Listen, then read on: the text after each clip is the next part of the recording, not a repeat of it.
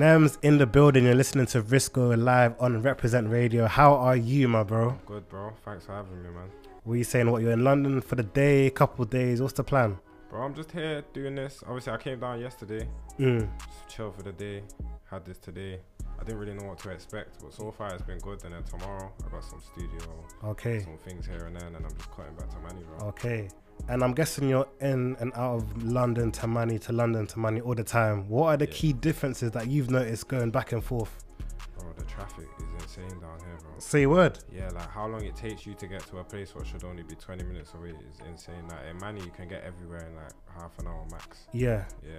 And it's busy. It's busy in London. Everyone's doing something. Like Manchester's more laid back, you get me? Yeah, 100%. But what I like about the UK scene right now is that you no longer have to be just from London to make it in this UK thing. You can be from Manny, you can be from Birmingham, you can be from anywhere, right? Facts. So who would you say is going harder right now in this rap thing? London-based artists or non-London-based artists? Non-London-based artists, but you know why? Because I feel like we have more to prove, innit?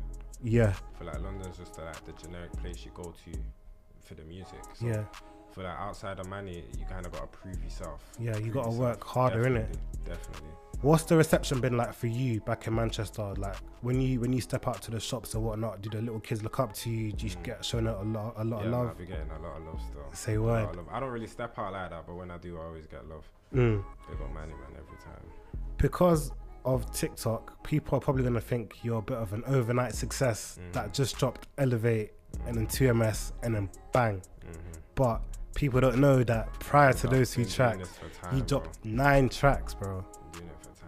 What made you stay motivated and keep dropping and keep focusing on your purpose? I'd say like mainly just, obviously I'm the type of person, if something don't work, I'm always going to try to do something else.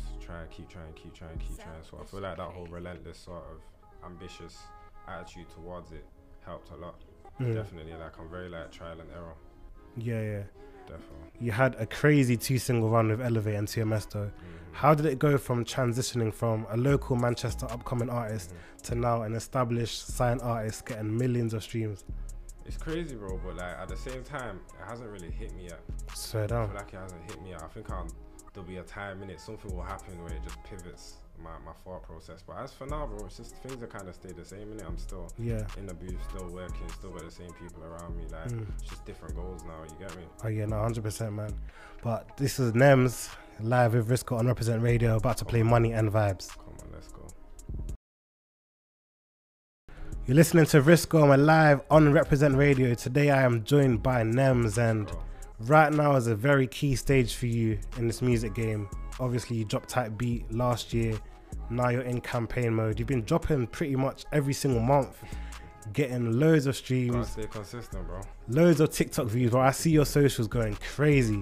What do you think is the key to growing your fan base and ensuring that your fans and your listeners stay retained to your music in a market that is so saturated? I say like, firstly, you gotta make sure you stay original, just stay true to yourself, innit? Yeah. Never try to be someone else to cater to your fans. You always gotta be yourself, but that's who they fell in love with in the first place. Of course. Supporting, etc., you get me? And I feel like also just work on impressing yourself each time. That's what I do.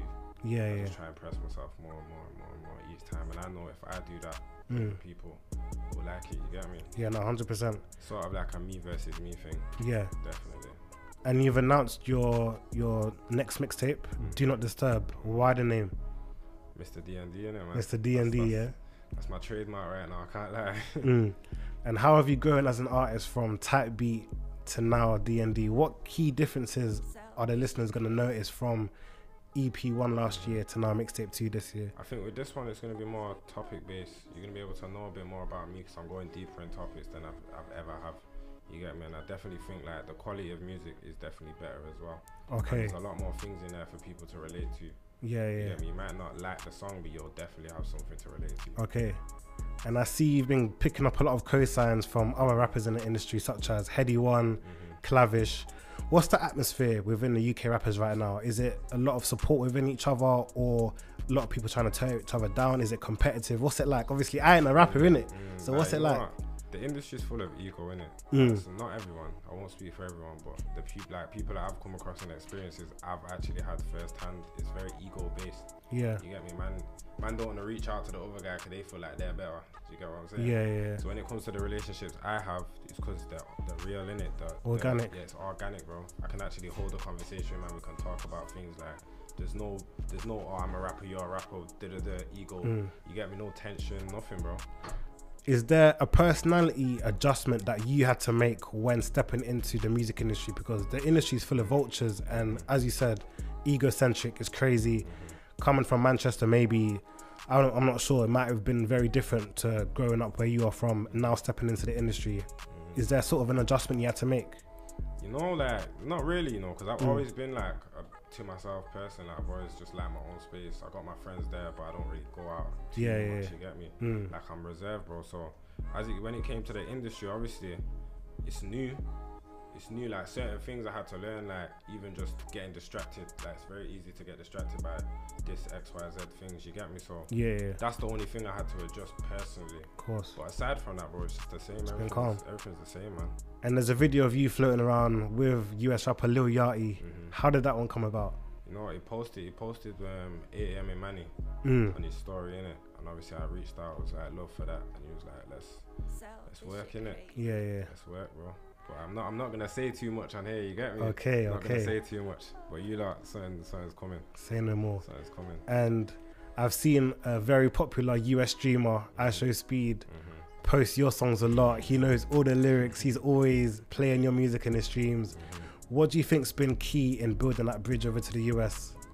I feel like my songs are very like easy to understand, innit? Yeah. A lot of people get confused by the accents, but I feel like mine just kind of rolls off the tongue. It's easy to understand, and it appeals to more of the international side than the UK, you get me? I feel like that definitely helps. Big up Speed though, man. Big up Speed. Showing love. Since he's been playing your songs in his streams, have you seen an increase in your streams or your social media followings? Has it been crazy? Definitely. When he did it the first time when he did it on his intro, that was like circulating online, and that people started sending me, Speed GG ting. Then the next time when he was with Philly, in Brazil. When that came up, the people were loving it. People are loving it. That's a madness. You're listening to Risco on Reprezent Radio today. I'm joined by Nemzzz. This is PTSD. You're listening to Risco live on a Thursday, 7 till 9 p.m. Today I'm joined by Manchester artist Nemzzz. And we're going to play a quick little game. I'm going to say 3 words, maybe even 4. And you're going to have to tell me who does it better, Manny or London, yeah? First one, parties. Manny, you know. Say to word. Be fair, I ain't really been out in London like that, but Manny's lit, bro. Food shops. London. Yeah. Which shops in particular? Do you remember any? I thought with Marley's. Hey, nice comment. I'll edit it out. Marley's, bro. Marley's is the one. I can't lie. And then Chicken Kitchen bangs too, you know. Chicken Kitchen, that's from my neck of the woods, West London. Bagel King slaps as well. Yeah, okay. You know your spots. Yeah, and the yard shops. I don't know the names, but the Jamaican shops, they're banging as well. Okay. Banging as well. Ladies, Manny or London? No comment. No comment. On that one.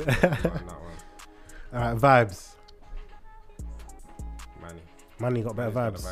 Why do you think that is? The atmosphere in London is just too not good enough. Yeah, you know what? Like, if you go to a concert in London and you go to one in Manny, you'll just see the difference, bro. Okay. They're just lit. They're not afraid to get lit. Yeah.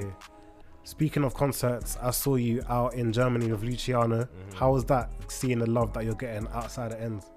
Bro, it's crazy, you know. Like, even to see that people who speak another language, like, rate me that much is insane, bro. Okay. It lets me know that I'm doing something well. 100%. Doing something well. And you're doing your own tour in the UK. You sold out a few dates across London, Manny, Birmingham as well, maybe? London, Manny, Dublin, and Glasgow. How does that make you feel? Last year you was doing little shows, little club events, and now you're doing your own headline shows. It's crazy, bro. Crazy. I had my last tour in September, and that sold out. And even that, I didn't think it would sell out, bro, because I didn't really know how much of a fan base I had in the UK. So for that to sell out, and then this one, there's only 1 date left. There's only Manny left in it. The rest is sold out. That's a madness. It's a blessing, bro. You get me? Fair enough, man. You've been doing bits, man. But Nemzzz, thank you so much for coming through today, man.